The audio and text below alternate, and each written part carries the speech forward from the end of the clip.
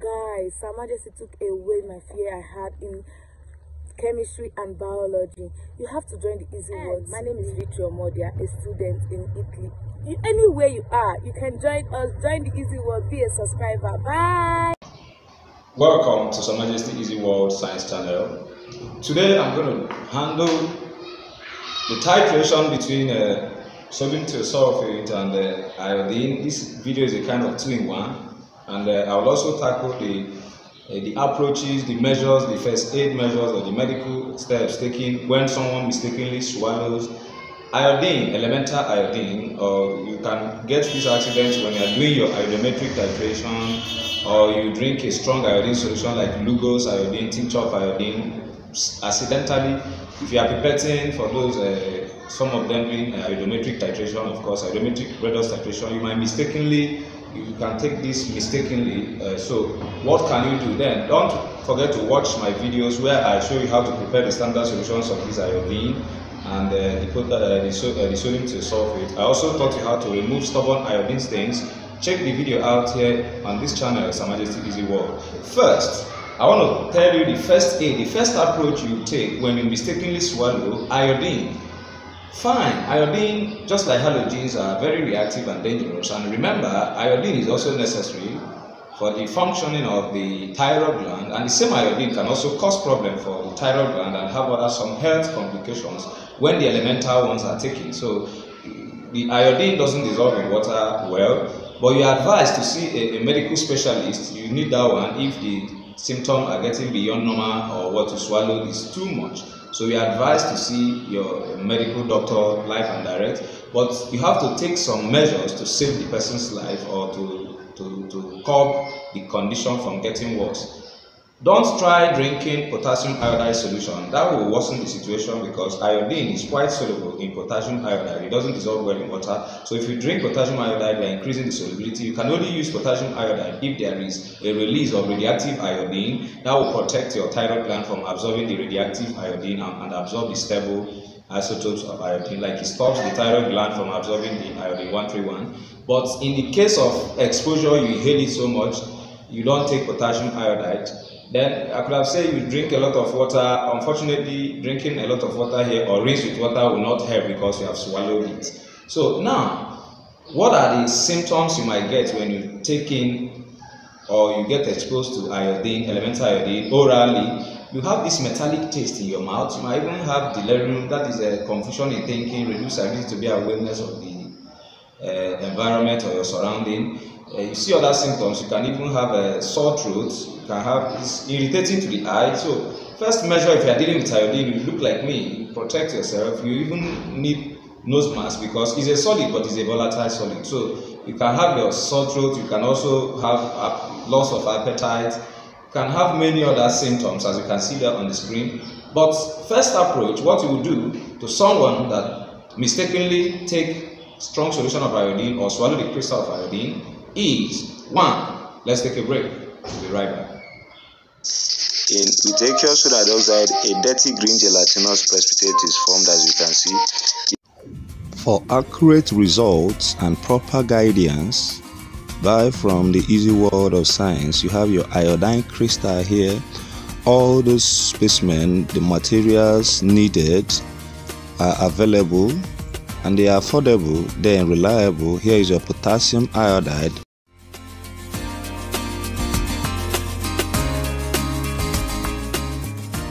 Here you have the ammonium ion 2 tetraoxosulfate 6 hexahydrate, a double salt.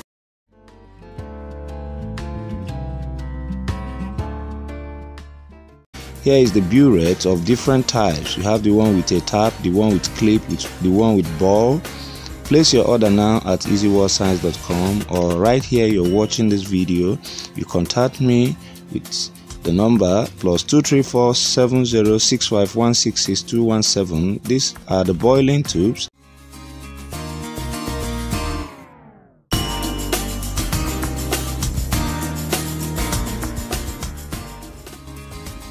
Over here we have our weighing balance, analytical balance, which is very much sensitive. It can weigh 0.01, like when you are required to measure 24.82, this particular one can do it.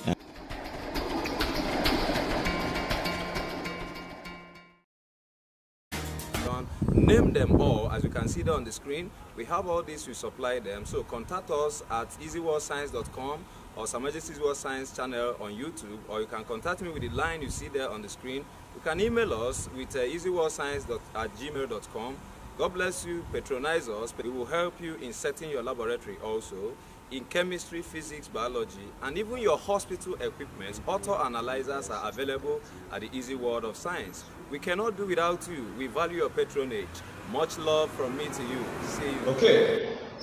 First thing you have to do to contain or to stop the situation of swallowing iodine or taking the oral form of it, the solution form, the glucose iodine and other forms of iodine, is that you should give the person milk.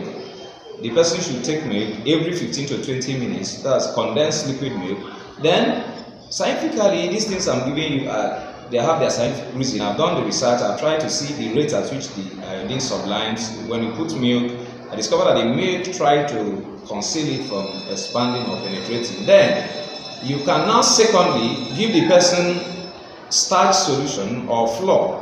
Just add flour or cornstarch in water and the person will drink it. This idea is based on the fact that we use starch to confirm the presence of iodine. When you drop iodine on starch, it turns blue-black. That turning blue-black is just forming a complex and colors. The process is what we call charge transfer complex forming. And remember that starch is a carbohydrate that is made up of two different types of polysaccharides, which are amylose and amylopectin. The amylose is a linear chain and the amylopectin is a branched chain. It is the amylose inside the starch that is responsible for the formation of that blue or dark coloration when you add iodine to it.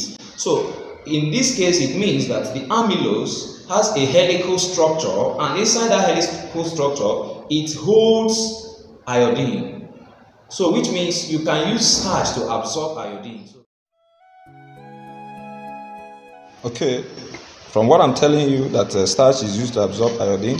So let us see this demonstration, the little demonstration to tell you that, to prove that this is the iodine crystal. And here I have the starch solution, or you might even get your normal cold water starch. Yeah. So what I'll do now is I have to put this. Let me just use this one, this smaller.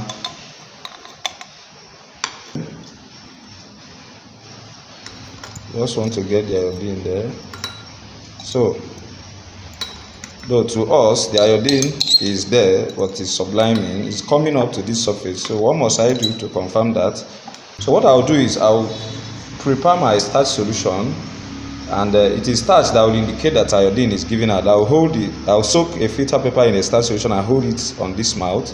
You will see that it will turn blue-black, which means the iodine is subliming on keeping the filter paper soaked in starch solution at the top or at the brim, at the mouth of the beaker. I want to make the starch solution.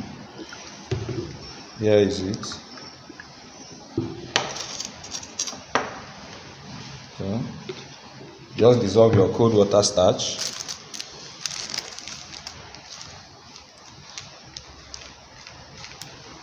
Okay. Then you shake. I'm sure some molecules have entered.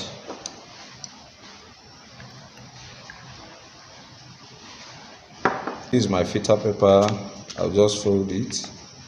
Then soak it into the starch solution. So what I do is to confirm that this iodine is subliming. So if you swallow it, it will be penetrating, because it's volatile, getting into your body system. That's what we do. So holding it here, you keep it here for some minutes. Remember, you see down there is, check the color change with time. I will not put it into the solution, but I'll just hold it and be calm. You see the edge and the other places around has started turning blue-black. When I turn it like this, you see there are droplets. I have turned it again. When I turn it back, you see the blue-black margin, showing that this iodine is far down there, but it's subliming. It's subliming. So you see it. You must not put it there. And you see how this has not taken up to a minute. This is about 30 seconds, and you have seen this. See? So if you turn around again, remember the iodine is down. I'm not putting it in, I'm just holding it. This is the length. So it means it is subliming. On turning this again, you see, it has turned bluish, and telling you that iodine is subliming. So what do I do now? If I pour some of this starch solution into this and still soak with another filter paper, I won't pour everything, soak some filter paper into this and hold against this for 2 minutes. If I've added starch into the iodine, I will no longer detect starch here, which means, I will no longer detect iodine here using this filter paper soaked in starch. Why? Because the starch I've poured in has locked the iodine molecules. Remember the amylose, of course, have a helical structure that locks the iodine, of course, and that is why you can take the cornstarch solution and also milk to stop dangerous effect of taking in strong iodine solution like the Lugol's iodine, of course. So you see, still turning more darker black, so showing that the iodine is still subliming and is evaporating. So I didn't put it inside, it just on top. So you see this little experiment. So what I'll now do is that I'll get another filter paper here. Let's keep this one aside. Get another filter paper and fold again. Then soak it into the starch solution. Keep it away. Then pour the starch solution into this iodine and hold that one soaked in the starch. You see that you can no longer detect the iodine. So this is a new, look at that conducted experiment. Here is the starch solution. Just shake it well. So I'll soak again. So what I do next is I'll pour this starch solution direct, and it will turn blue black, of course, you see. So if I hold this now, after 1 minute, it will still remain clear because the starch has locked the whole iodine molecule and it will stop subliming. So as you are seeing, this is about 19 seconds here.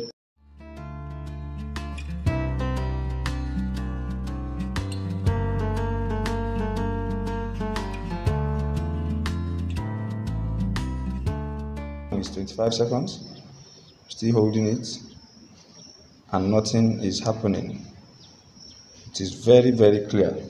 Nothing is happening. The iodine is no longer subliming. So the amylose in the starch has locked the iodine molecules, and this is what the starch, the cornstarch and the milk will do to the iodine that you swallowed. Remember, also activated charcoal, like I'm telling you, I'll still tell you, can also help to absorb them. So that is the scientific proof. You see now, see these two peppers.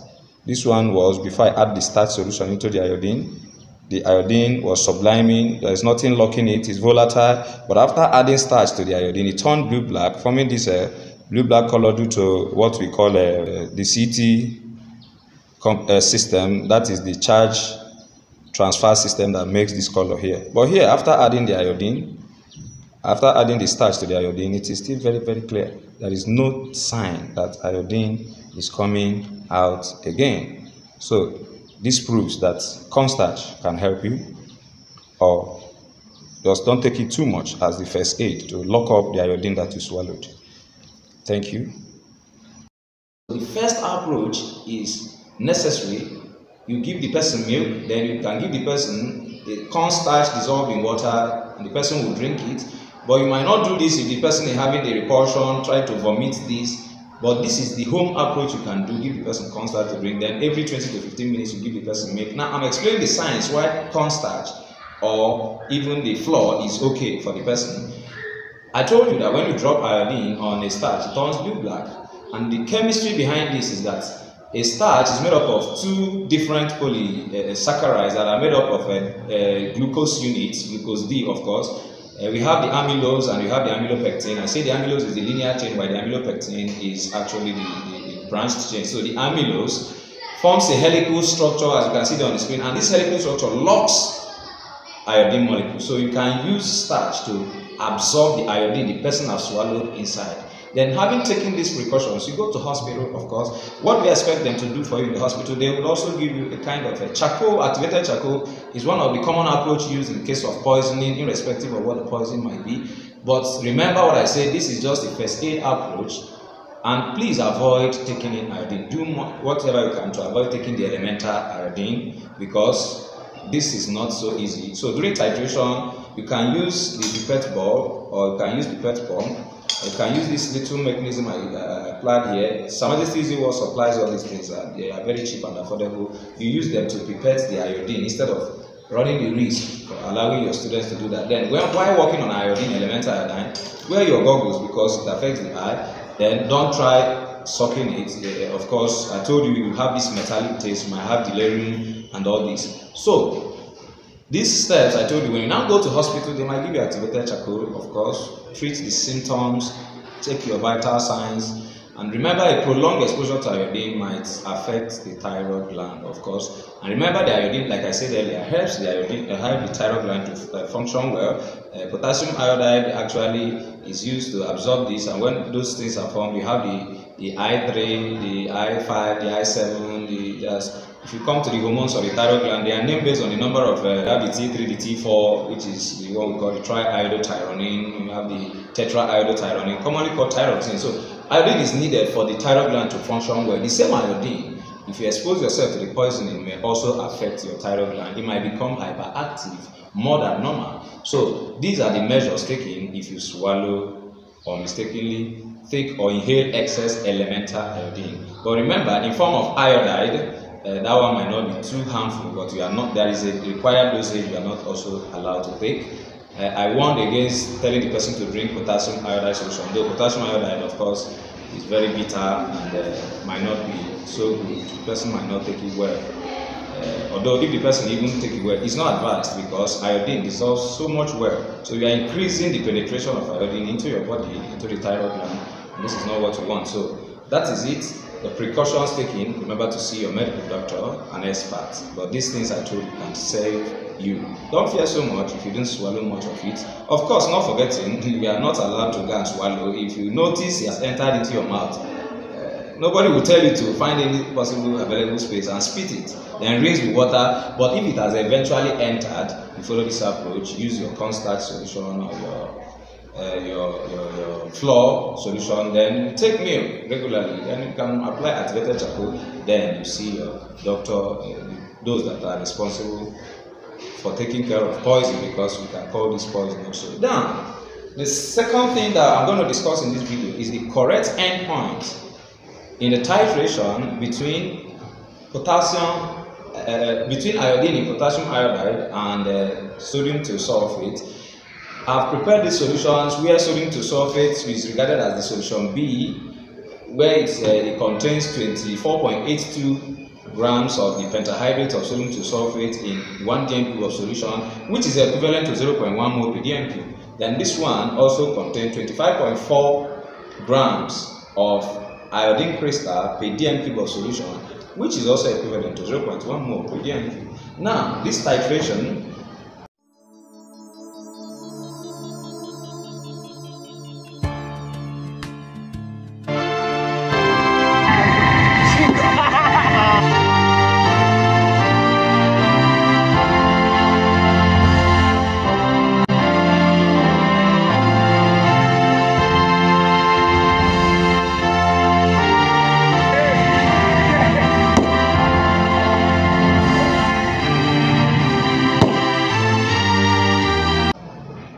unfortunately, if you have done this titration, you will be getting a negative result whereby you couldn't get to your neutralization if you pour A into this. So what I'm going to do now, I'll do the titration.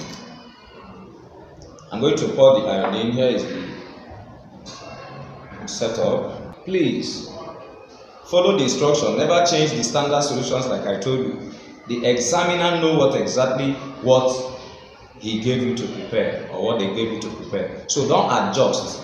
But this particular titration is very dicey and confusing. So let me do it, and we'll see the next step and the correct endpoint. This is my solution A. So I'm going to put it in the burette.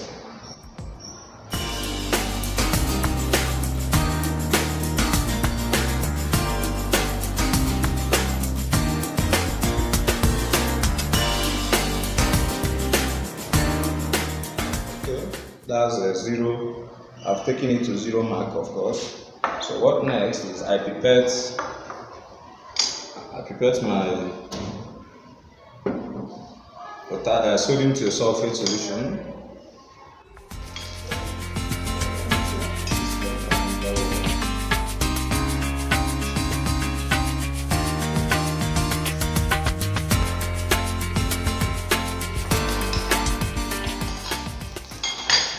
Let me prepare 25. This is 25.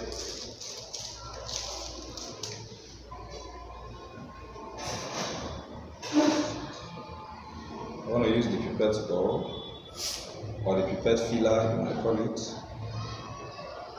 and take my 25 ml. This one is not clean, so I just pour some. I've washed all these things.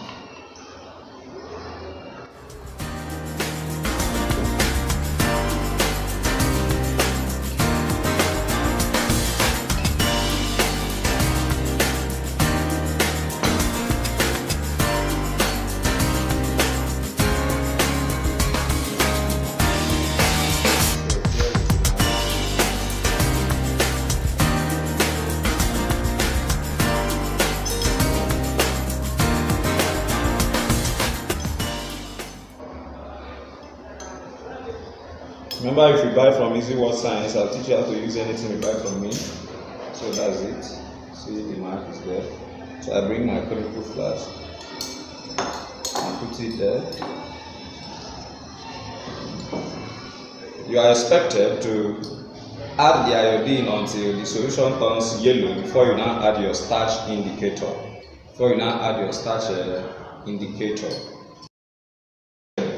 For what I taught you in treating iodine poisoning, if you add this starch in the beginning, the iodine you are adding, the starch might be locking them up, might be picking the iodine, and that will affect your endpoint. So it's advised you add like this. You keep adding the iodine until this solution turns yellow, then you add your indicator. So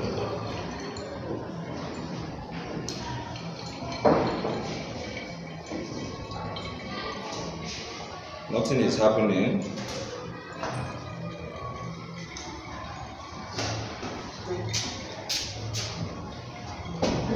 Nothing is happening, so no neutralization yet, and I've exhausted everything. Imagine. Not that the examiner is wrong. This is not wrong. It's very, very obvious some things can be done. So I've run the whole 50 and there is no neutralization. The color remained what it is. So you join me in my private live stream. This particular experiment, I've been using it for analysis, and I know what exactly should be done to get the endpoint. The correct endpoint to join my live stream, we need your support. Please, I know that your thank you is enough, but the thank you cannot move a horse. This channel is spending a lot in the spreading and teaching of sciences. So the little you can, you join me with that number you see there on the screen on WhatsApp, chat me up, and remember, you need to help us a bit to help you. Don't go forging or changing anything. You have seen I've poured the whole 50 and there is no color change. Something is not wrong at all. Just obey the instruction. The other way around is that what if they put B in a burette, meaning the sodium thiosulfate, what if they put in a burette, I fill here with sodium thiosulfate and then tell you to pipette potassium, to pipette this particular solution A. So it's possible if you check some exam body like I think 2016 something they were telling students put B in burette. It's not a crime that they tell you put B in burette. What you tell your students is to follow instructions very well, and I advise you on that day, even if you are not joining us, take this advice. Make sure you collect a sample of A and B and keep for yourself on that exam day for filling of your report. Now, what if I happen to turn around this particular thing, putting B here and titrating against A? So let's see what will happen if such thing happens. So to save time, but remember, A might be here, as we have seen, no endpoint, no neutralization, nothing is wrong at all. The easy word science, Her Majesty is experienced in analysis. If you check my channel around 2020, there was something concerning iodoform. Chemistry teachers were confused. I predicted and I told them exactly what would come out. If you check that video before the exam, it rhymed exactly. So this year has come again. I've been using this particular titration as long as 2016 to do my analysis iodometric titration, and I know what they will exactly ask you. So don't go forging anything, don't be confused by anyone. Science is not only about exams. So I'm encouraging you also to do practicals so that you can learn all these things, not waiting till the exam, you're rushing. No, that is not science. So let me now do the second option, which is putting B in a burette. This is B already here. So what I'll do now is to pipette exactly. I'm going to pipette 25 ml of this A, and let me see what will happen when I titrate B against A. I've titrated A against B, it did not neutralize. Just join me on my live stream. I'll guide you properly well, and you won't regret that. Science is real.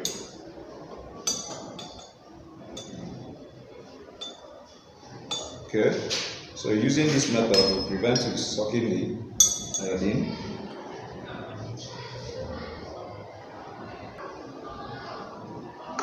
Okay, with this, your job is just to press this, keep going down till it comes to the mark. So, but they may not likely allow us to do this, or even if they do, okay, we are dead. Now release it here. Or you can use your pipette filler. So here you add what? The initial is 0. I don't know if my camera can get that, but I don't have time bringing it closer. So the initial here is 0. So you see that almost a drop will neutralize this, and that makes your reading very small. So I'm adding, when it gets yellow, I'll add my starch indicator, which is here. The proper guide and the likely questions following this titration is available when you join my live stream. So it's not small. Okay, it's yellow now. Add your indicator, and that's I told you why the indicator is added at this stage. To avoid the starch consuming the iodine, because starch locks up iodine when I told you the safety, or to ensure accurate endpoint. See, okay, imagine it was just only, this is 4, so 4 cm³ is what we got that neutralized the whole thing. Basically, they know what they gave you. So join me on that live stream. I warn again, don't change any of the standard solutions, both the sulfate and the iodine and potassium iodide. Watch my video on how I prepare it, obey them, and provide those things you're asked to provide. So in that live stream, I will also entertain your questions on how to prepare other solutions. I will also tell you how to fill your report. You're able to do some calculations, and good luck. See you in that live stream. Bye for now.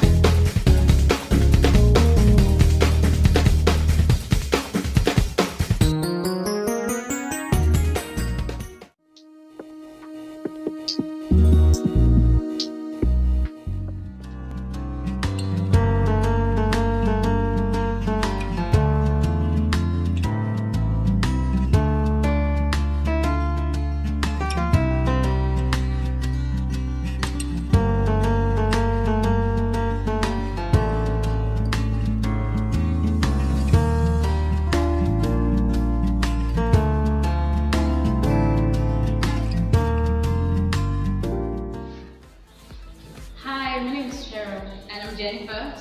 Guess what? There's a channel called Her Majesty Easy World Science. And do you know the best part? It makes science so easy. Wow.